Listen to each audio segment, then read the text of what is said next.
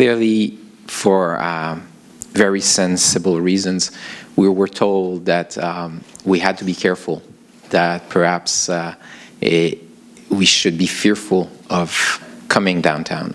And we think that at this moment, it's time that we switch emotion. And what we want to create is a positive buzz about everything that can happen downtown. These lunchtime that we have with our friends, with our colleagues, this working together in presence that we will have that will make us more creative. And what we are trying to do also is to appeal to the young worker, the one that perhaps is not living in a great apartment for doing teleworking, the one that misses so much meeting with his colleague or her colleagues.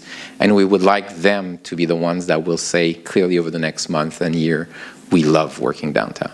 Other thing is about making sure that small businesses, medium-sized businesses, have access to the tool. And as of now, on the Chamber website, you will have a series of tools that are completely available to any leader, any CEO of a small and medium-sized businesses that would like to say, okay, how can I manage hybrid models? What should I do? How should I adapt my offices? So clearly we will provide tools. Others have their responsibilities. The transit system has to realize that people will use transit. They need to have a tarification that reflects the hybrid model, hybrid working models. Clearly, we ask governments, and in particular the government of Quebec, to come soon with a decision to bring back employees in their offices. The Santé Publique has told us that there are absolutely no eclosion at this moment within business offices, towers, and none in public transit, so it's really safe to come and work downtown. You know, sometimes I complain that we are slow in making decisions here that will bring people back. One of the advantages is that we can see what's happening elsewhere.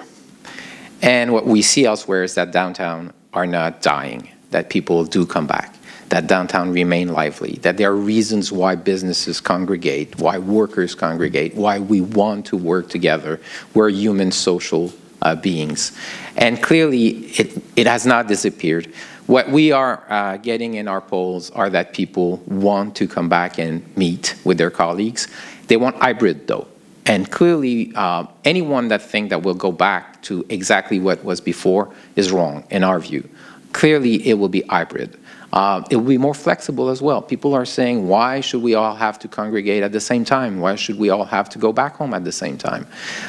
Lastly, when you look at polls about the desire to go and see shows, the desire to go in restaurants, the desire to go in bars and dance in bars, clearly we have all this demand there about meeting in person. So I'm concerned about short term. I'm concerned that if we do not act now, all those shops that have tried to remain alive, all those shoppers, all those owners that I said, I'm not going to close, well, they are at their last miles.